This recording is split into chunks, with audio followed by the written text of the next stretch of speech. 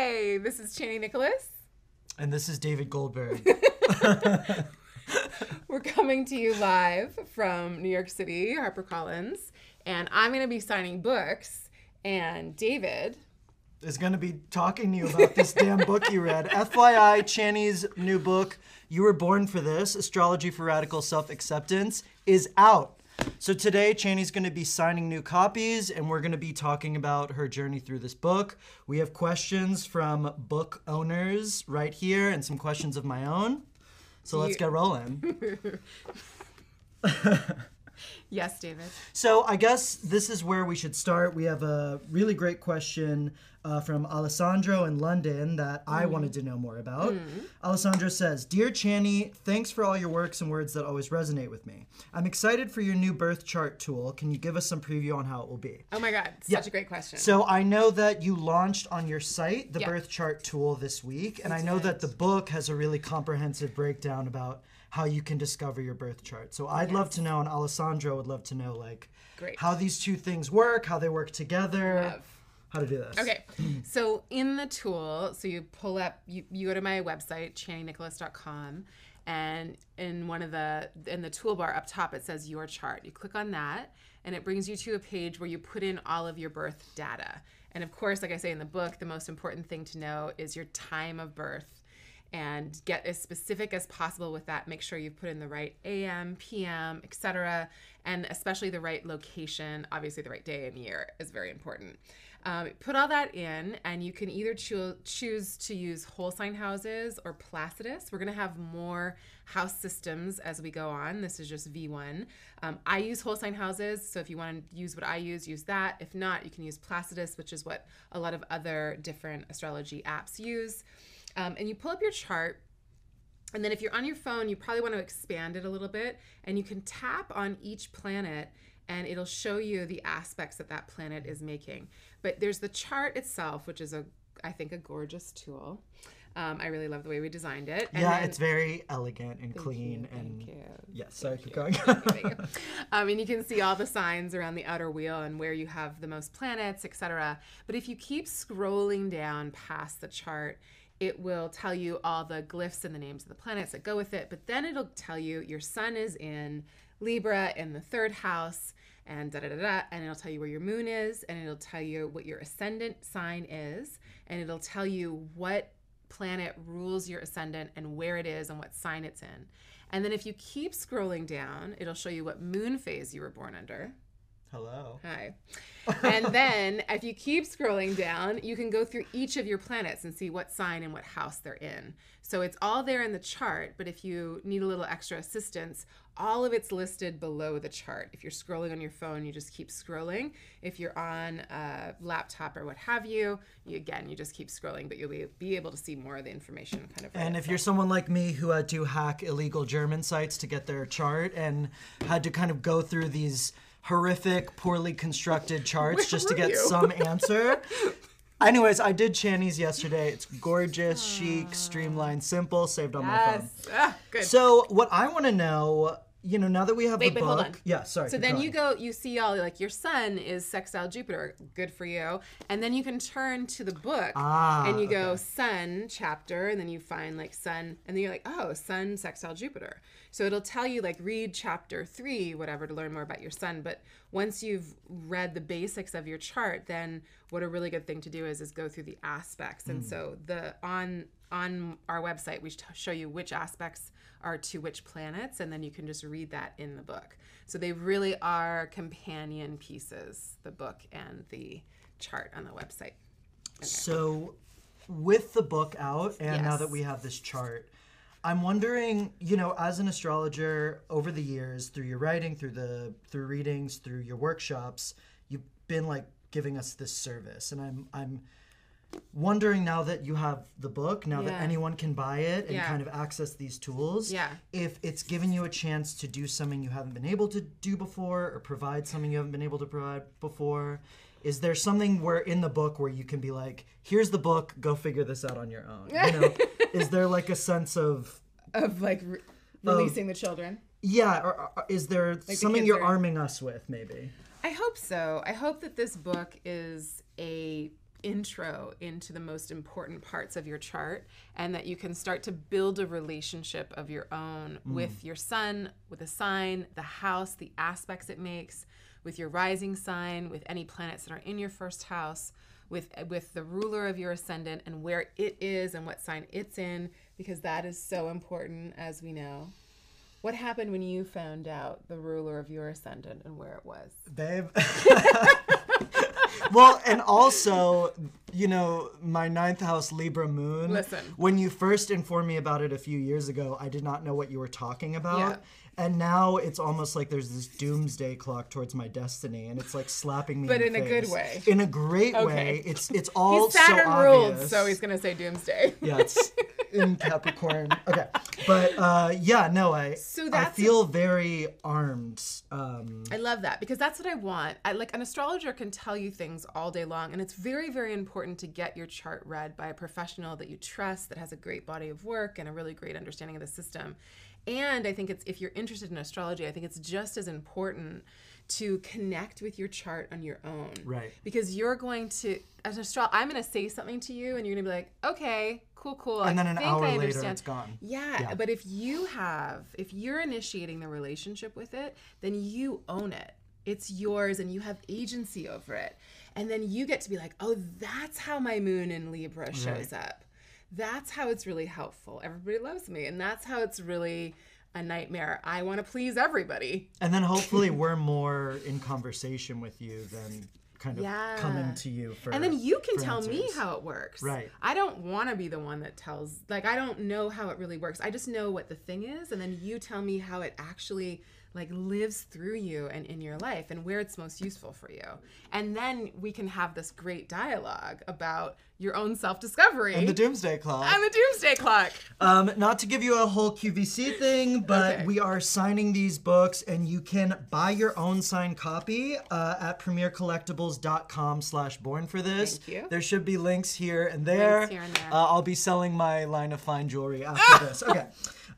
Kristen in Indianapolis, hey girl, she says, other than the internet's obsession with and generalization of sun signs, what's the most frustrating misinformation or misunderstanding about astrology that you come across? So this is really interesting because right now I assume you're interacting with a lot of your readers. So I am curious if there is a thing that comes up a lot where you're like, okay, like that's not, hold on. Is there, are there any misunderstandings that people bring into astrology that you have to parse out? Well, yeah, I feel like I hear a lot of people explain things in their chart in ways that I'm like, that's not how I would see that, or that's not the way in which I think in terms of like, it goes beyond sun signs. I think we put so much emphasis on the signs, which are so important. But we really want to, I'm really trying to get us to refocus on the planets using this book, because it's the planets that we're really, they're the actual physical bodies that we are in relationship with through this astrological system. They are in parts of the sky which are governed by signs, which are very important. And those are obviously related to other things like fixed stars. It's a whole other subject. But the planets are the actual, in this system, really the beings or the physical manifestations of an energy. And so to be in relationships with planets, I think is really, it's going to be a lot more, it's going to give your chart a lot more depth than just focusing on sign-based understanding of astrology. In my journey of like refusing to be an astrologer, the planets would start to visit me in my dreams, and they would get really insistent and very loud and very even aggressive sometimes. Like Mars, or? No, all of them really. Oh, wow. Venus was really quite intense. Oh, okay. Yeah, but because I wasn't working with them, they would just like hound me and hunt me in my dream world until I said yes. And now they really kind of leave me alone in the astral plane. But those dreams really helped me. They would teach me. They'd be like, this is how I work. And so I think that there's something really important about remembering the quality and the nature of the planets, how they move, how they appear in the sky, what they were like when you were born. Were they in the sky? Were they on the horizon? Were they bright? Were they dim? What was the nature of the sky? What did it look like the moment you took your first breath? That's the mark of your astrology. So your moon was bright out in the sky. Right up top too. Yeah. So because you're born right before a full moon. Right, a gibbous moon. That's me. That's you. A lot of expectation, a lot of pressure. I know. Born in Israel to a Jewish family. Yeah. So no big deal. And so that's really important that you were born under that big, bright moon that was inching towards fullness. And that mark is on your life, that needing to fulfill something big out in the world. You can see it just visible in the sky. And it's in my 9th house of publishing. Yeah. And what do you do again? Babe, we're here right now. Writing? Is that part of what you do? I don't know. Something like that. So I'm curious what this experience of just getting to interact with your readers has been like. I know that the tour just started, but just as the book's been coming out, there's been such this outpouring of love, and I know that you've gotten to start meeting a lot more of your readers. What's it been like? It's been amazing. It's really, we joke about this a lot, but I'm like in the recording studio all the time, or I'm in my office alone writing. And so I live a pretty isolated work life in a lot of ways. I have a lot of meetings and all that, but the bulk of my work is like in a cave trying to figure out what to say to everybody. And this moment for me, so progressions, it's not something I talk about in the book, but it's related. Progressions is a symbolic movement of the planets after we're born. And by progress phase, I'm in a full moon phase. And so that's really about being in a relationship and having some kind of full big experience. So this book really is a part of that for me. And it's really, this book has just changed me in so many ways. You heard me complain throughout the entire process, the fear and loathing and just all the feelings that happen when you put yourself into form like this is, for me, was very overwhelming and a little shocking even. And it is now bringing me out into the world in a way that I wouldn't be in without it. Yeah. So I feel like it is really initiating me into a different thing. And it's been so incredible to bear witness to what the work has been about for other people.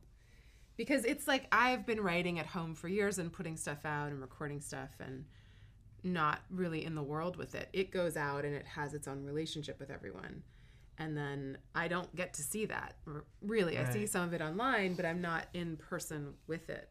And so getting to do like the couple of events that I've done so far has been really, it's incredible. It's really, I'm just so grateful. I'm honestly just so moved every time anybody leaves their house to come see me. Oh yeah, we're like climbing over the rafters. Actually I have a question, and Jennifer in Seattle has a similar question. Hi, Jennifer. She asks, what is your favorite thing to help people with? So yeah, I'd like to know in your work, what's your favorite thing that you get to do? And then I'd like to know with this book, what was your favorite part? Or not your favorite part, but what was your favorite thing you got to dive into? My favorite thing about working with people is having that moment where I get to witness your own self-recognition. So if I will say, oh, well, this planet rules this, and it's about this, and it's in this part of your chart, and get to see that light that goes on for folks that is about, it's really that moment of, oh my God, yeah, that is me. And it's a moment of maybe self-acceptance or acknowledgement or real excitement that is true. Like that we have these deep desires about ourselves, and then when a stranger can affirm or confirm that, it feels like a real, I think, gift. At least it has for me when I get readings from people, when I feel really witnessed. And if that's true, if this system, if the sky, if astrology can witness me like that, then my hopes and dreams for myself are actually connected to something bigger than just my ego, right? And I think that's really beautiful. So that's my favorite thing. And with the book, I think my favorite thing was getting to thank people. And what's been really great is giving people readings with the book in interviews and stuff. And then I can flip to the thing about their chart and read it to them. And it being like spot on is really like, oh, cool, that worked. Like, you hope things work, you know, like I know this system works. And that's why I wrote the book, because I don't want you to think that astrologers are people that are special in a way. It's like we just love this language and we articulate it in our own specific style, but we're all working from the same master copy in a sense.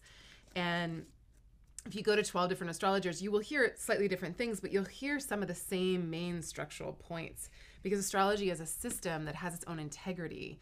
And I wanted to write a book to say, like, see, it's not me, it's the system. And this one, I think, works really well, and it has a ton of integrity and depth. And I just wanted to share that with folks. Yeah, it's so interesting because I think, like, sometimes there's that light bulb moment, and sometimes it takes years. Yeah. Even I saw you speaking on Monday, and I remembered I got a reading from you in 2014 where you said, hey, babe, listen, Chiron is in Cancer in your 6th house. Like, you're going to need to delve into your pain and your work. You were like, I don't know what she's talking about. And then... Because you were a baby. Yeah, I was a baby. And 5 years later, it, like, hit me on the head. And I was so thankful that I... could go back to that, but it's just interesting. I forgot about that. Right. And really, the work that I've seen you do recently, like the most poignant things that you do is being able to go back into your, because Chiron is about the wound, is like you're able to go back in and really open it up in a way that is not self-involved and is actually just really clarifying. And it's so gorgeous to watch you do that. So I'm glad you gave me that to. I guess what I'm seeing and what I'm excited about for this book. Because you have to live long enough to understand your chart. Exactly. And you can't at 22. You'll get some of it, but you don't. You have to let your life breathe. You have to let your chart breathe. Never think that you understand it fully, which I say about 70 times in the book. Like, trust the process of the unfolding of your life and your chart at the same time. The most difficult parts of my chart have given me the most. They have made me work the hardest. They have made me fight the most. They have demanded that I develop myself, and it has brought me everything, really.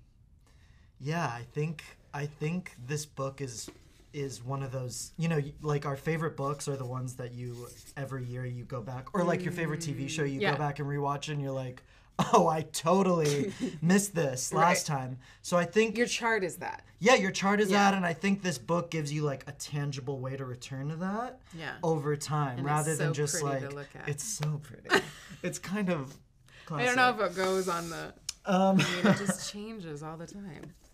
I love this cover so much. This is what Daniel in California wants to know, and I'm going to kind of help, because Daniel's asking you a question that I know everyone is asking you right now, which is, what the hell is happening in this country and world right now? Yeah. So what I want to ask you, just so that you don't have to answer that question, is, you know, I know that astrology kind of becomes a thing at different times culturally for different reasons. We saw that happen in 2016 and 2017. Yeah. So in 2020, as you're kind of out there a little more, as you're signing this book, what do you think people are like looking for in astrology? You know, like where is astrology coming to play in what's happening in this culture? That you're getting this question a lot, you know?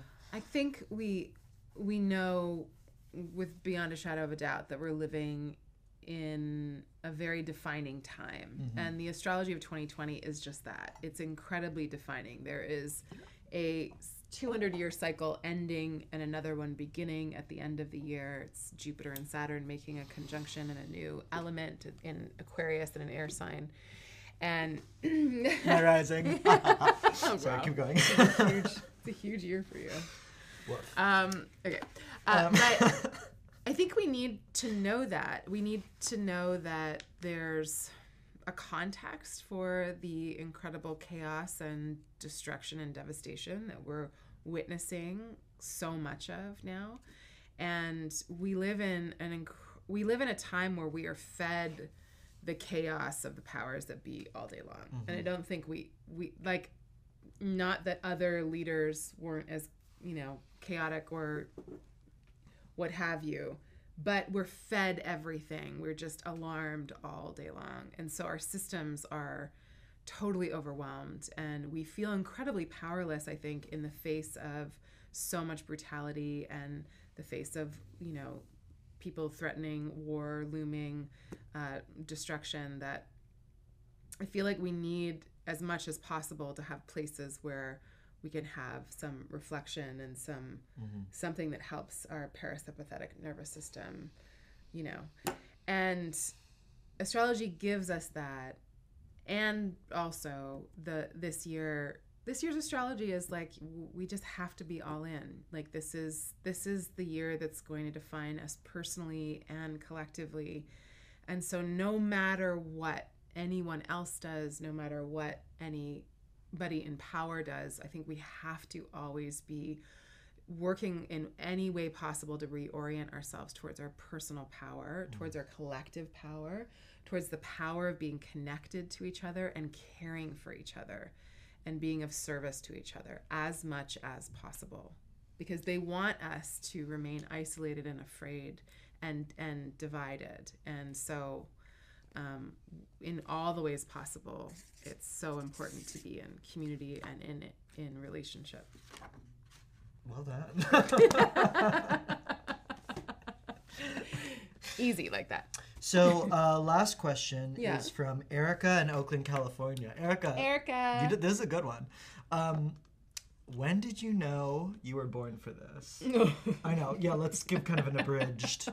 But Erica, touche. Erica?